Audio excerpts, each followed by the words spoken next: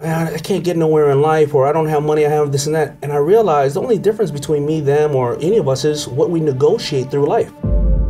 How many born with a silver spoon in their mouth? What, 2% of the world. So the rest of us have gotten to a level of success or broken the cycle in our families, or even just become a better person by purely negotiating with themselves and then with others. Like most of us start, there was no belief that I could do it, but I remember walking into a store, saw this picture of this guy who looked like a young Mike Tyson hanging off a pair of jeans, and it was Carl Kanai. And then it just hit me. I thought prior to that, we always thought that you had to be from Italy and France to design. You had to be older and like a, the guys with the tape around their neck, the tailors, right? Sure. And so, or whatever the fashion designer had looked like in those days. And I thought I'm just supposed to buy from them. When I saw that, I was like, wow, that's amazing. Okay, no problem. Then I'm watching a De La Soul video, I remember, and seeing them wearing these hats. It almost looked like a ski cap, but it has like a tie on the top, and I couldn't find that hat anywhere in Queens. I finally find one uptown Manhattan. I pay for the hat. I come home, I show my mother. I said, look, Ma, go get $40 worth of fabric. I go to the store, get $40 worth of fabric. I come home, I give my mother the stuff to sew the hats, and she says, I'm not sewing this, you're sewing this. I said, oh crap, now I gotta work at this. I sew the hats, and then all of a sudden I have all these hats and only one head. So anyway, so that's when it happened. That's when I went out and sold those hats in the outside on that Good Friday, and I sold $800 worth of hats in 1 hour. Wow. And that's when it just snapped. I just said to myself, wait a minute, I made this with my own hands. I went and sold this to individuals, and nobody was in my way. I didn't have to get a check from a boss. Nobody told me when or to come to work or go to work. I can't get fired from this because of my color, creed, or whatever the case is. I'm responsible for what's happening here, and I will either fail because every decision I make, or I'll succeed because every decision I make. When you're working with the power of broke, it does a couple of things. Number one, it makes sure that you learn the process yourself. You can't afford to hire anybody else. So all those people out there who pay $40,000 for a website when it really costs $5, right? Or you can leverage it by bartering or something. Whatever the case is, right? So you have to learn the process. And what happens during that period of time of learning the process is that when and if and hopefully you get to the point that you are successful, nobody can tell you lies. You can't have somebody say, well, I'm not going to tell you about shipping because, you're firing me and I got to go work it out yourself. I said, get the hell out of the way. I've been doing this for 8 years myself, right? You get and you learn the process, number one. Number two is, because you don't have a lot of capital, you focus on the only thing that you can do. You don't drown in opportunity. You don't take a bunch of money and go, we should try a bunch of stuff. Here you go. Here's 10,000 here, 10,000 here, 10,000 here, 10,000 here. Go. Yeah, you go. All right, what are we going to do with this hat right now? The first thing to achieve is, why do you want to achieve it? Like, what is your outcome? Many of us walk into the room, even into the room we're talking to ourselves, and they're not honest about the outcome. What is the outcome? Why are you going through the motion? Is it because society has told you that that's what it should be? Or is it that your parents always wanted that from you? Or is it that you have been neglected in some way and you're trying to please a bunch of people that you can't stand? Or is it that you want to change the world? Is it that you know that you being healthier is going to be able to be around in your family's life much longer, or you're going to be able to stop some social injustices? Like, what is your why, first of all?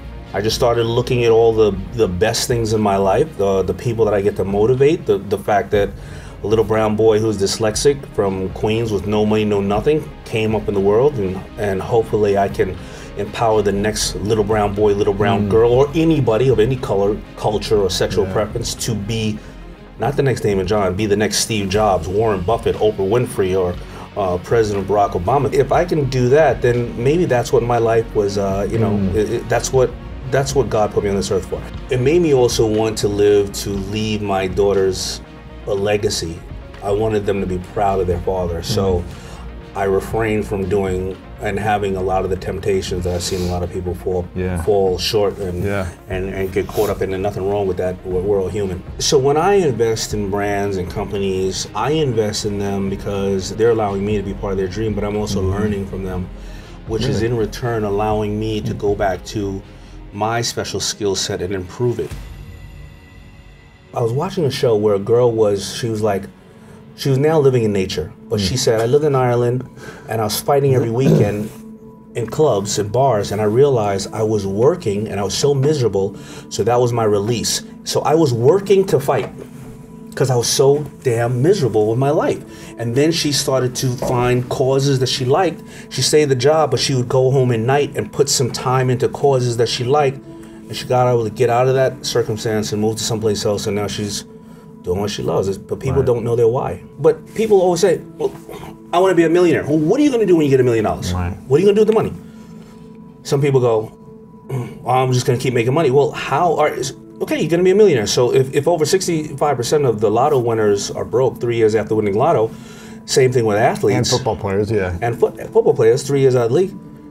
They didn't know their why. The football player knew his why, or knew his why of, I want to get that ball or run that play. I want to become part of a championship team because I love it, or because it makes me fulfilled, or it's fun, or I love going to the gym. I'm there for competition. You know better than I do because obviously you are an athlete. If you don't know your why for $1 million, well, when you get the money, you're going to buy a Bugatti. You're going to buy 10 cars. But then you just have the Bugatti, right? So now what else you need, right? You're going to buy 10 cars. Are you going to move to Bali and live off $30,000 a year for 10 years, carve canoes, save the turtles, and invest in some stocks because stocks are going to average out 12% every year, and you're going to turn the $600,000 into whatever the case is. And then when you come back, like, what are you going to do? Yeah, right. Are you going to buy investment properties and keep doubling down? Many people go through life without their why. No single shark has taught me the most, because I learned from all of them. They're all really fascinating in their space. I think Barbara, though, sometimes is the one that can influence me the most because I love marketing and branding. Yeah. But I'm a one-trick pony. I'll get it on a celebrity, get it on a famous show, or get it on whatever the case is, and then I'll make inventory. Barbara will come with ideas out of nowhere. Just out. I mean, she pulls it out of the air, and they're brilliant ideas, and they're very rarely are they similar. I don't write books to write books, and this is my third one in 5 years, and me being dyslexic, it is not an easy. I know the feeling, man. It's really not easy.